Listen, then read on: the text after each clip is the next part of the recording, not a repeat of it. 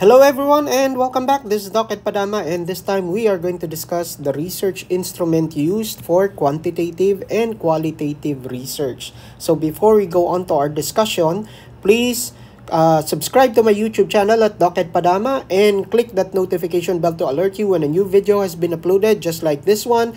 And if you have already subscribed to our YouTube channel, please click the like button for this particular video.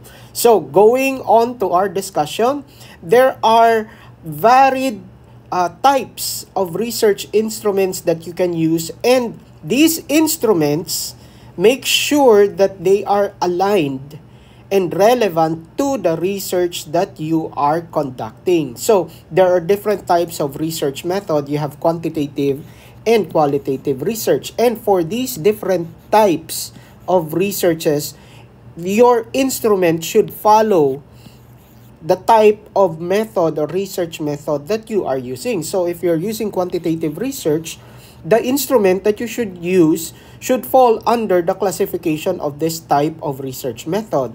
It's the same with qualitative. There are also different types of instruments that you can use for qualitative research. Okay, in general, the definition of research instrument is a tool used to collect and gather data.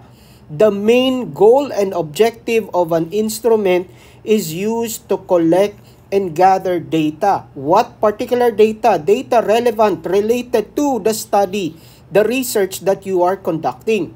So a good research instrument should have the following characteristics.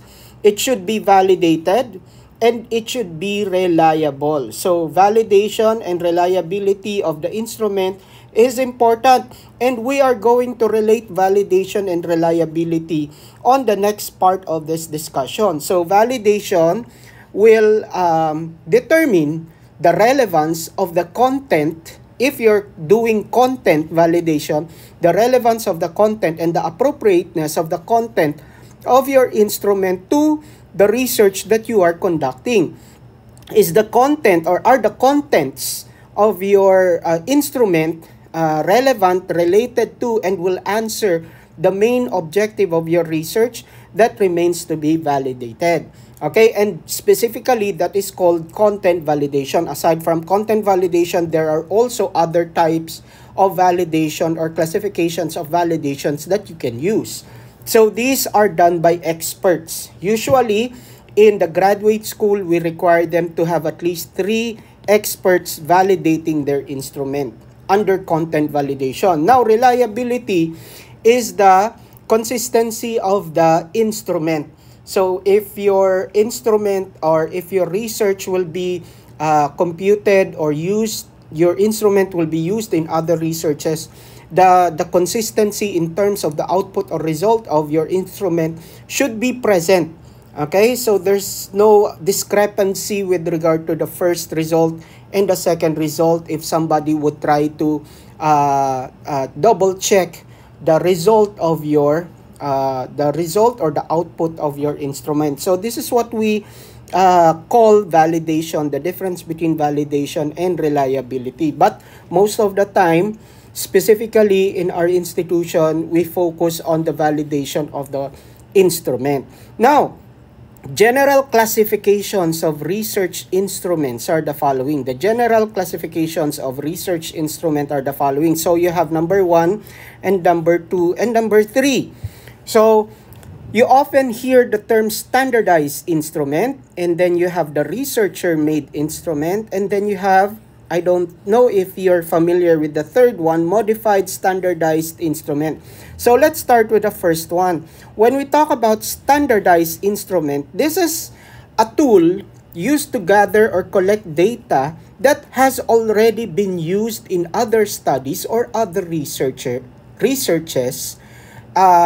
created by that particular writer or researcher. So again, a standardized instrument has already been utilized in other studies. Therefore, this particular instrument has already been validated. Okay? Again, a standardized instrument has already been used in other studies. Therefore, it is already validated. Now, you found out that this particular instrument, this standardized instrument, while browsing and looking online, is the same. It has the same domain, the same element as the study that you are conducting, and you want to use this instrument. Is it possible? The answer is yes. You can use the same instrument, but there are ethical considerations and procedures that you need to follow for you to be able to use this instrument. And the first one is to ask permission from the owner. You get your permission, you get permission from the owner to use the instrument in your study. And usually, these researchers, when asked permission, usually give they agree that you can use their instrument in your study. And some of them may not reply or respond to your request. Usually what we do, there was a case during a defense wherein the author of the instrument did not reply to the email, to the request. The panel decided that just as long as you have done due process and due diligence in asking permission, then the instrument was accepted by the panel to be used. Okay, so again, these are the sample situations that may occur during the use of this standardized instrument. So that's number one. No need for validation. No need for validation when you use what we call a standardized instrument. Now, the second one is what we call the researcher-made instrument.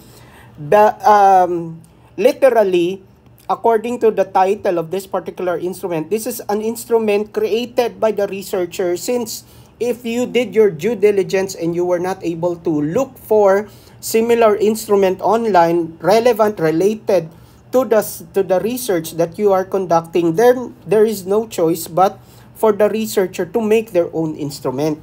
In this particular instrument, the researcher now needs to conduct validation. The researcher needs to conduct validation. And if it is required by the institution, you also need, if they require you to conduct reliability test, then by all means, you have to go through reliability test for your instrument. But usually, for researcher-made instrument, validation is required. Okay. Then, the next one is modified standardized instrument. So, if you found an instrument, a standardized instrument that somewhat in other parts matches the study that you are conducting, but there are other parts that you need to modify in order to align the instrument to the study that you are conducting, you need to modify that particular part. So, the standardized instrument will now undergo specific changes or minimal changes on other parts of the instrument. And again, the procedure or the process for this is, number one, is to again ask permission from the owner. And then you inform the owner of the standardized instrument that there will be modifications. Okay? And then you give details of these modifications. Okay, and then after that, you wait for the approval of the owner of the instrument. And then if that has already been approved and you've already implemented the modification, this particular instrument now would have to undergo validation. Since it is not pure standardized instrument or unadulterated instrument that was used in a previous study, then you have to go through the validation process again for this modified standardized instrument. So again, these are usually the general classifications of research instrument: standardized instrument, researcher-made instrument, and modified standardized instrument. And the process and procedure that you need to do when you are utilizing these types of instruments. Now, going to the different types of instruments used for quantitative and qualitative. So, research instruments used for qualitative research are the following. qualitative research. Okay, so this is a type of study wherein you gather data in the form of narratives. So narratives refer to processes, story, procedures taken from the respondents. So how do you collect them? Number one, you can use observation, you can use recording, and you can use your senses in order to gather data. And then what you have observed, you have to write it down yourself. So you will be the one narrating what you have already observed. So that is observation. Interview, we are very much familiar with interview. So this is usually done through phone or face-to-face. And then right now, you can also do this online using the video conferencing applications, whether Google Meeting or FaceTime or other video conferencing applications other than what has already been mentioned. So interview is throwing questions individually on a person that you classify as a respondent to your study, and then writing down that particular response of the respondent, okay, or the person that you are interviewing. Okay, the next one is focus group discussion. Focus group discussion is somewhat a type of interview but conducted on a bigger number. So instead of individually interviewing, focus group discussion gathers a group of people and then throwing the question to the group and then gathering their responses within that particular time. Okay, so that is what we call a focus group discussion, or FGD. Okay, so usually they use the acronym FGD for focus group discussion. And then the other one is document analysis. So document analysis are also known as artifact analysis. So what is available in terms of references or that will serve as your source of data that is already printed, or as I've said, an artifact, an object that has been left behind that will serve as a clue for you to be able to gather data. You can gather your data by writing your observation on that particular artifact. Document analysis on a particular, literally a document that has been left behind, and then you try to go through that document and try to write the narrative of what you have observed on that particular document. So that is what we call document analysis. Okay, the next one, on the next type of research method, which is quantitative research, what common instruments you usually use on this particular method? So you have survey, questionnaire, checklist, and test used for experimental research. Survey, or usually they combine it with questionnaire. Survey, questionnaire is the most common type of research instrument. So this is where tables and scales are included in the instrument in order to measure their responses. So when we talk about quantitative earlier, I mentioned in qualitative, this is more on data in the form of narratives.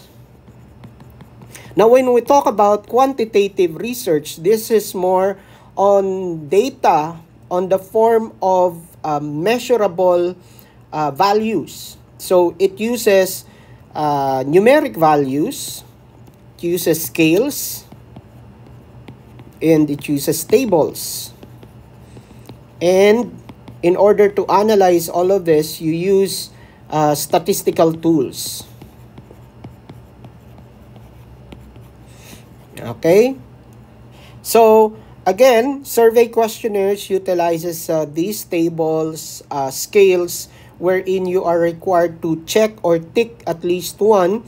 And then after that, they would be able to measure your responses. So, these are survey questionnaires. Checklist is a simpler form wherein there is a question presented and there are options that you can tick at the bottom. So instead of the table form, Likert form, wherein there are certain numbers that you can use in order to identify your response. Checklist is a more direct to the point. So checklist usually is used for ranking, ordering, type of research that you are conducting. So again, test, okay, this is number 4. Test refers to or is used for experimental research. So if you are conducting an experimental research with which tests a particular strategy, a strategy in teaching, so you would present what we call a pre-test and post-test in order to measure the learning gains of your respondents. Okay, so again, these are the types of instruments used for qualitative and quantitative, and again, these are the general classifications of these instruments that you can use. So again, this is where we end our discussion regarding research instruments for quantitative and qualitative research. I hope this would be able to help you in writing your research paper. And again, on the left side of your screen towards the end of this discussion, you will be seeing recommended videos that can help you in writing your other parts or the other parts of your research from chapters 1 to chapter 5. And again, please do click the subscribe button for my YouTube channel and click that notification bell. And if you have already subscribed, please click like for this particular video. Thank you very much, everyone. Stay safe, God bless, and keep learning. See you on our next video. Goodbye.